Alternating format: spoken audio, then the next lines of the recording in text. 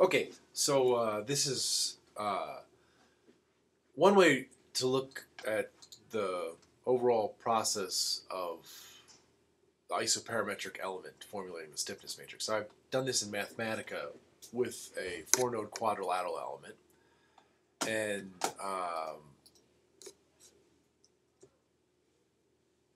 so I think if I go through this slowly, you can see how this works, and I'll post this word notebook or whatever Mathematica calls it online, so you can tinker around with it. So if you imagine, the first thing to define an element is actually the nodal coordinates. So first off, what we've done here is define the nodal coordinates, the x and y nodal coordinates. Oops. Just get them lined up. I don't know why it's not lined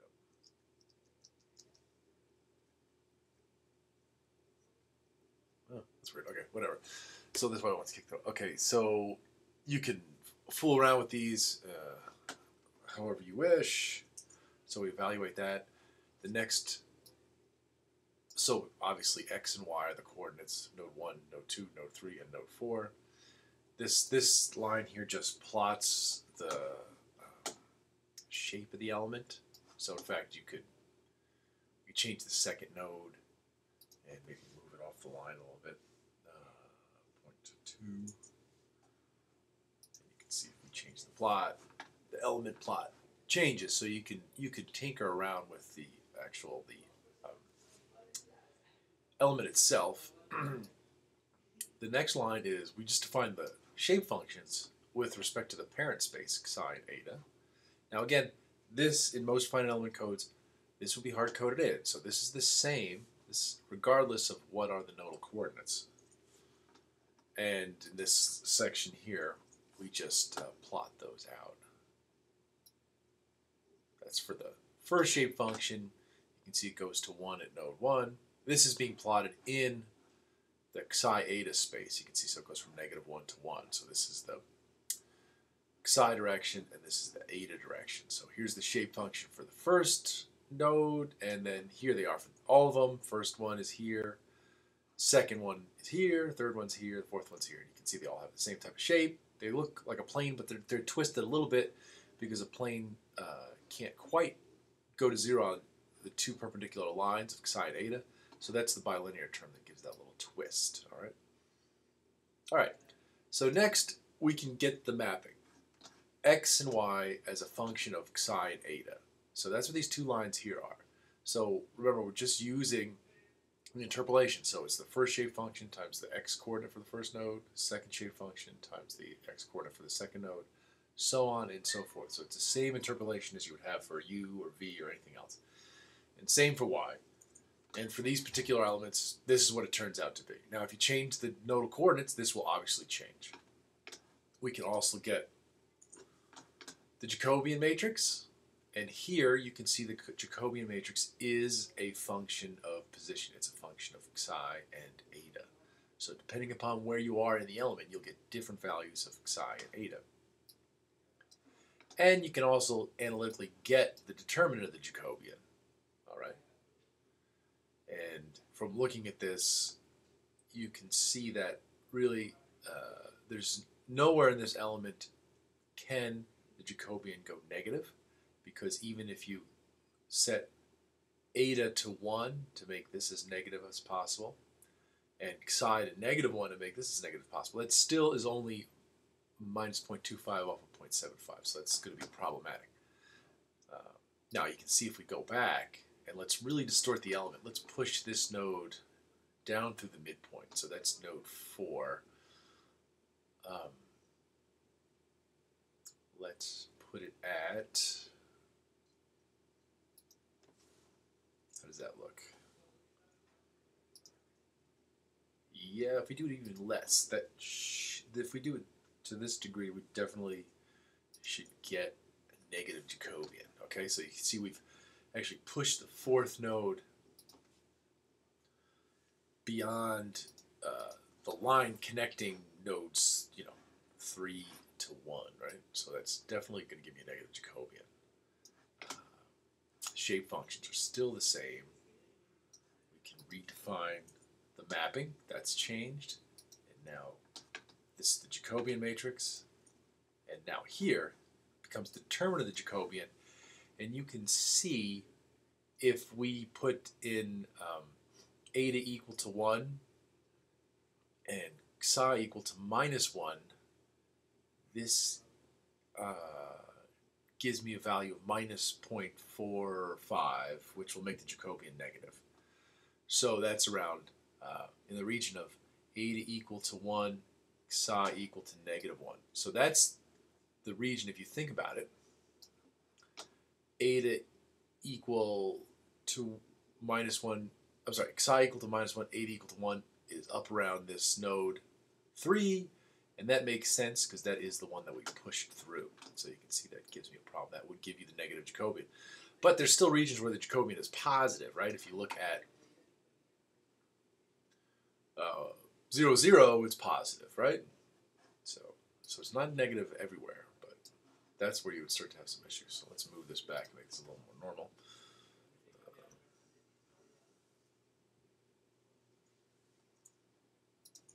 Okay, that looks more like a reasonable element. Let's redo the Jacobian matrix. So we've got the determinant of the Jacobian matrix. All right. So now you can see we can get the inverse, right? And here's the inverse of the Jacobian. Now, this typically, this evaluation starting from here down is in the code is going to be done at a quadrature point, at a particular psi and eta. But for this routine, I left it analytical because Mathematica can handle that, okay?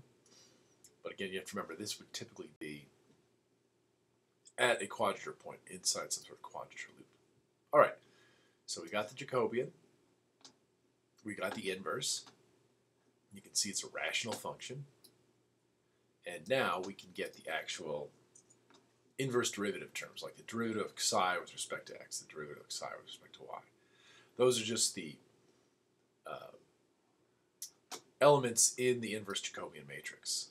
And then you can use the chain rule to get the derivatives. So for example, the derivative of the first shape function with respect to x is going to be the derivative of the shape function with respect to psi. Again, you can hard code that in, that's known. And then the d psi dx, which comes from this term in the inverse Jacobian. And then the second term is chain rules with respect to eta. So you've got the d eta with respect to x right there. Okay? And you can go through and it does the same thing for the second shape function, and the third shape function, and the fourth shape function. And so you can put all these into the B matrix, right? So the B matrix has the following form, right? And here you can see you got the derivative of n1 with respect to x, derivative of n1 with respect to y, derivative of n1 with respect to y, derivative of n1 with respect to x. And here it is for the second shape function, n2 with respect to x, n2 with respect to y, n2 with respect to x, n2 with respect to y, third shape function, and the fourth shape function. So that's the B matrix. Again, it's a function of position. All right.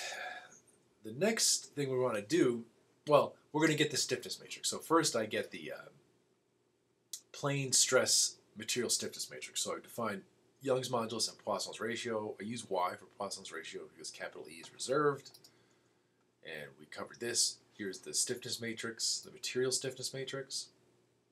And now we're down to the point where you want to actually integrate B transpose times C times B times the determinant of the Jacobian over the parent element to get the element stiffness matrix. Now, I tried to do this in Mathematica, and on my computer it took like an hour, and then it timed out, and so which is reasonable. I didn't really expect. I don't think it is an issue even of computational time. I believe it's just it cannot evaluate the integral for this rational function. You got to look. You got a rational function here that gets multiplied twice, so this stuff gets squared, and then the Jacobian is also a rational function. So this is a kind of a really nasty rational polynomial type of function that you have to integrate. So it's not really going to work out so well. So instead, we'll do the numerical integration from this point. All right. So here we're going to do a 2 by 2 quadrature rule. So we're going to integrate. These are the two quadrature points, minus 0.57735 and positive 0.57735. And then the respective weights, which are both 1. So the function that we're going to integrate, the integrand, is the transpose of b times c times the b times the determinant of the Jacobian. So this is the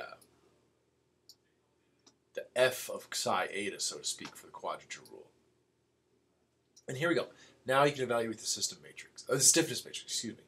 So this is the integrand multiplied by the W1 and W1. So this is at the integration point in the lower left corner, okay? And we've put in for psi and eta minus 0.5773. So this is at minus 0.5773 minus 0.5773. That's the first term. The second term, this is the integrand evaluated at the second quadrature point, which is the lower right. So, you know, I probably could show a picture.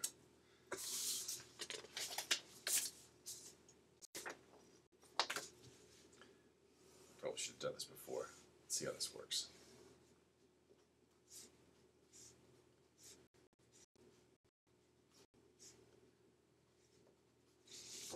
All right, so here's the parent element we're integrating on. I can't tell whether this fits in the window. I think it does. I'll move around a little bit. So the first term is the evaluation at this quadrature point. The second term here, we're evaluating at this quadrature point. This third term is the integrand evaluated at the third quadrature point, which is right here. So that's at, oh wait, did I get this backwards? Oh, I did this in a different way, right? Okay, so here's the first term. The second term is at eta equal, so the second term I did here, okay, because it's psi equals the negative and eta equals the positive. The third term is at this point, and then the fourth term is at this point, okay? I probably should, usually I do it this way. That's usually the way it rolls out in a for loop, but anyway. And so you can evaluate that. Oh, maybe I didn't figure out what the integrand was. And I also didn't. Okay, so there we go. Now this should work. There you go. And you get the number. So numerically, this is the stiffness matrix, okay, for that particular element. You can go through and you can change the element coordinates. For example, you can drop this to, and then you can evaluate the notebook, let it run through, and that'll give you the stiffness matrix for that particular element, okay? So that's how it works. So actually, I know we don't do this in this class, but again, for those, some people watch these videos who don't take the class.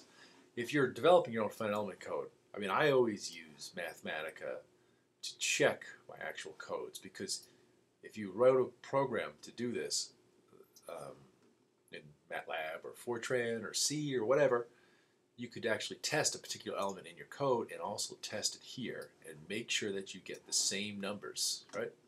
So, okay. So I hope that was kind of useful. Again, just to go over the steps. First, we define the coordinates. Once we know the coordinates, we also have hard-coded the shape functions, and actually that can be done before if you want.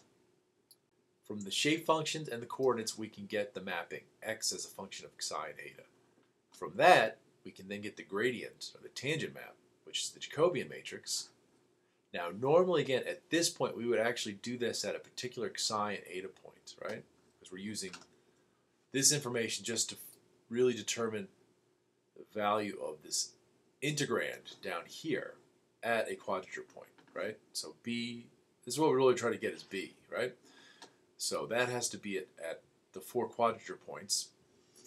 So normally in a code, what's going on here would be at a quadrature point in a loop, okay?